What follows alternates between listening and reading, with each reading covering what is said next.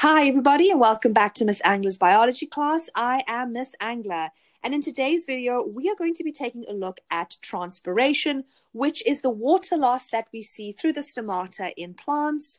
Now, if you don't know enough about plant tissues, you're going to want to click the link above now to watch my video on plant tissues, because it's going to facilitate your learning and make it much easier to understand this topic. Now, as I mentioned transpiration is the plant's way of essentially losing water through their stomata, which we can see here in the diagram as these small openings that we find on the underside of the leaf. Some plants have stomata on the stems as well, but for our explanations, we're going to focus on the stomata being on the leaf and how water moves from the roots up the stem and then through and out of the leaves. I'm also going to walk you through how you should explain that and what kind of questions and investigations you might have to do in class and in exams. Now, in order to have a really good understanding of transpiration, you need to be very well versed in water moving through plants, and you need to be able to understand the structures that facilitate this. Now, on the left-hand side, what we see is the route that water takes, and that means you actually need quite a bit of knowledge about how water moves into the roots, up a stem, and then eventually out of the leaves via the stomata. Which brings me to the second picture that we see here. It is a diagram of stomata, which are the pore-like openings on the underside of leaves, which is where transpiration occurs. Now, in exams and tests, you may be asked to draw or label a stomata, and I just want to run through some of the key things about its structure. First things first, the most identifiable thing about stomata is their guard cells, which are these sort of like jelly bean shaped cells that we see over here. And what you will notice in the two pictures is that one of them is open and one of them is closed. Now, the opening that it creates is called the stoma. Please don't confuse it with the stroma. That's S-T-R-O-M-A. That's the filling of a chloroplast. So let's not confuse those two things. The stoma is the opening, and essentially that is affected by the vacuole. And whether the vacuole is inflated or deflated will open and close these guard cells. Now, the guard cells are also really unique because they have chloroplasts in them. And they have chloroplasts in them because it needs to provide the stomata with energy in order to open and close. The next important thing that you will also notice is that they are surrounded by these other epidermal cells, and these epidermal cells are thin and they have no chloroplasts in them because they don't need to. Now that we have a good understanding of the route that water is taking and the structure they are moving through, now let's actually look at what actually is happening and how to actually explain transpiration. So let's get into the route that water is taking when it is going through transpiration in the leaf in particular. Now, at this point, you should be pretty well versed in plant tissues and cells, because if you don't know their structure and their function, it's going to be really difficult to explain this. Now, in this picture here, we have a cross-section through a leaf, and at this point, I also expect you to know what all of these structures do. We have the cuticle, which is a waxy layer that prevents water loss, the epidermis, which is a protective outer thin one cell layer thick. We have the palisade mesophyll, which is where the majority of photosynthesis takes place. We have the vein, which is made up of xylem and phloem, very important for what we're going to talk about now. We have the lower dermis, which is just the mirror image of the upper dermis, also for protection.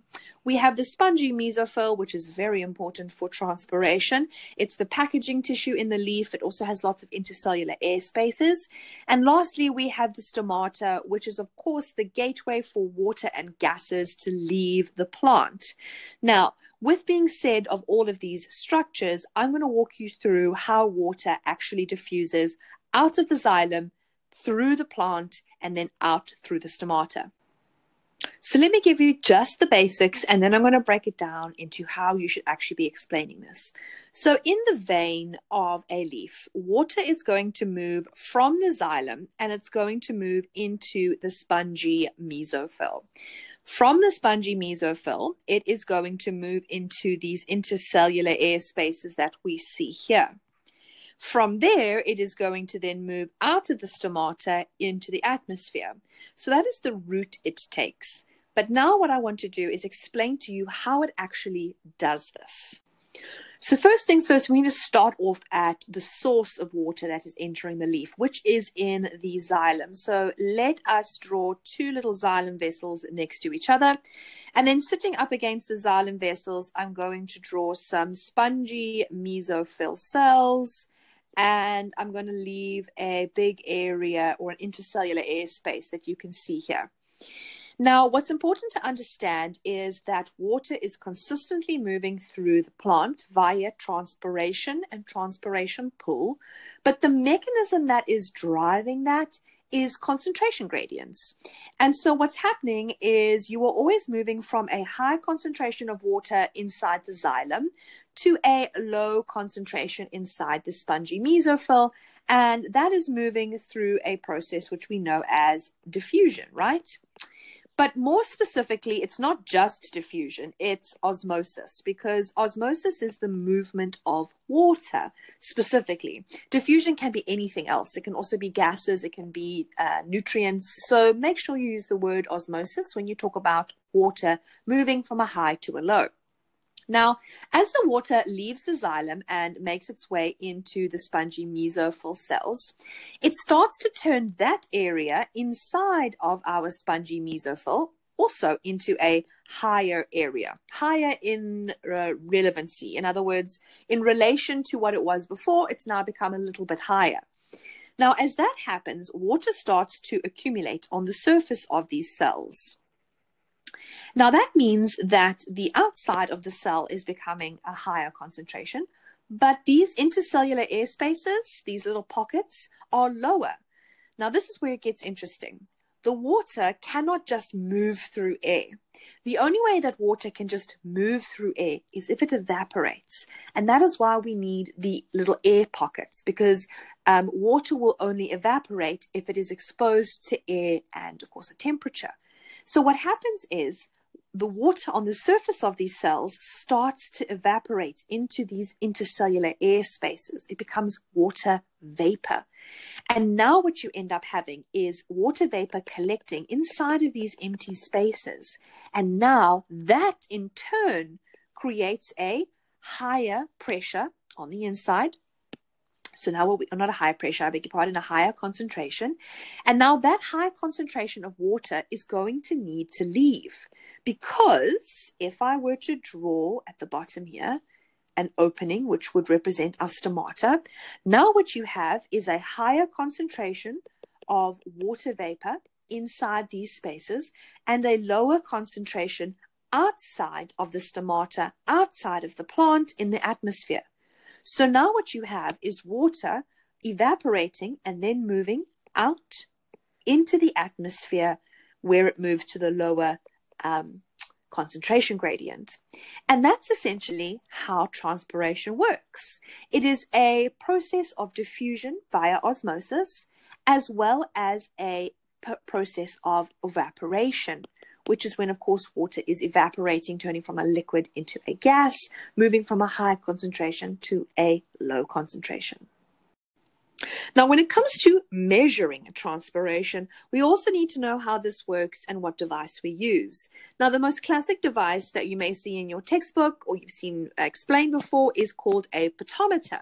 Now, a potometer is a very basic setup, and essentially there are some precautions that you need to take just to make sure that you set it up correctly. The first thing is this little leafy twig that we're going to use to test for transpiration needs to be fresh. It also, when you cut it and you want to place it into the potometer, you need to make sure that, number one, you cut it underwater. That's because you don't want any air getting into the stem. You just want a continuous stream of water. And the other thing that you want to do is, if this represents the stem of our leafy twig, we want to make sure we cut it at an angle. This increases the surface area and it makes this experiment work a whole lot better. Another little precaution that we always take is wherever this rubber stopper is and anywhere else, like where the tap is, you want to put some Vaseline, because Vaseline is water and airtight. And so basically it makes sure that nothing leaks in and affects the validity of your experiment. Now, how does a potometer work? I need you to imagine that this entire setup is filled with water, as you can see, and there is no air in here other than this little air bubble over here. Now, that air bubble is an indicator of whether there's been any movement of water. Now, if transpiration is happening correctly and this is working properly, essentially what should happen is the water that is in the beaker should move up through the tube, past the markers, up, and then into the leafy twig, through its stem, and then out through its leaves. That's how it should work. Now, if that is working, and that is the case, then this little air bubble that we see over here should be moving over like that to the left. And often what you see in exams or tests is they also include like a ruler, and there'll be like measurements or increments that are on it. And it will tell you something like it moved this many millimeters over this many hours. And that can give you a rate at which transpiration is occurring, because it's giving you a speed, distance, and time. So you can calculate the speed if you have distance and you have time. And you can calculate the rate of transpiration that's happening in a leafy twig. Now, the final thing that we need to look at is the factors that affect the rate of transpiration. So effectively, how quickly transpiration is occurring. And we're going to start off by looking at wind. Now, wind is a really interesting one, because as wind increases, the rate of transpiration increases. And this is how it works. If this represents a stomata opening, the regular movement of water is always going to be a higher concentration on the inside of the leaf, moving outwards to a lower concentration on the outside. Now, generally what will happen is water vapor will accumulate just outside the stomata, and slowly but surely that can then turn this into a high concentration just outside, and that would slow it down. However, if wind comes along, it blows away all of these water vapor molecules that have accumulated on the outside, and it maintains a low pressure. Sometimes it even makes it even lower than what it was before. And so because of this blowing the water vapor away all the time, it leads to a very steep concentration gradient.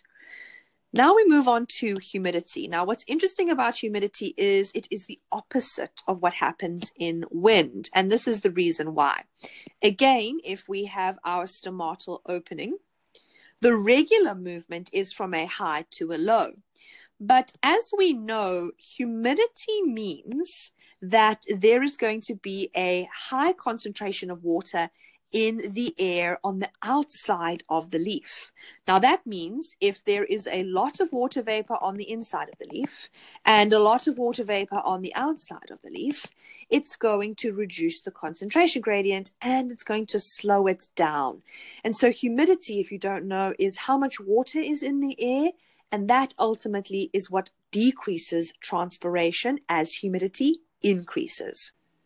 The next factor affecting transpiration is temperature. Now, temperature is a little bit of an easier one to understand, because you've got to think of it again like a concentration gradient. We have our stomata, and we have our high concentration of water on the inside of the leaf and a low concentration on the outside. Now, as water makes its way out of the stomatal opening, when it is really, really hot, all of the water vapor that is collecting on the outside of the leaf starts to evaporate. Now, if it evaporates, that means you maintain the concentration gradient. You maintain a high to a low. And so as temperature increases, the rate of transpiration also increases. Now, the final one, light intensity, is a little bit abstract, but if you understand the fact that light is needed for photosynthesis, As light intensity increases, transpiration will increase. And there's two reasons why. Number one, it does have to do with the temperature, as we spoke about earlier, and we saw in this diagram over here in the yellow. If there is a lot of light, there is generally a higher temperature, so more water evaporates. But also, if there is more light, there is going to be more photosynthesis, and photosynthesis needs water. So that means more water is going to be pulled up to the leaves so that they can photosynthesize, and that water is ultimately lost through transpiration. Now, as always, I like to finish off my lessons with a terminology recap. You can use all of these words on flashcards, mind map out your ideas. It makes studying so much easier. First of all, we spoke about the xylem tissue and its importance in transporting water and how it gets from the roots to the stem and then to the leaves. We also spoke about diffusion, which is really, really important to understand in order to explain transpiration and how substances move from a high to a low concentration. Specifically, we need to know about osmosis, which is the movement of water. And there comes in that concentration gradient where we move from a high to a low. And that is the way in which water goes from the xylem to the spongy mesophyll and then into the intercellular air spaces and out through the stomata. The spongy mesophyll is the filling of the cell, which is where the majority of this action in transpiration takes place. And that water that moves into the spongy mesophyll is then evaporated into the intercellular air spaces. It then exits through the stomata, which are the openings or the pores in the undersides of leaves. And to measure all of this, we use a potometer. Now, if you like this video, don't forget to give it a thumbs up and make sure you are subscribed. And I will see you all again soon. Bye.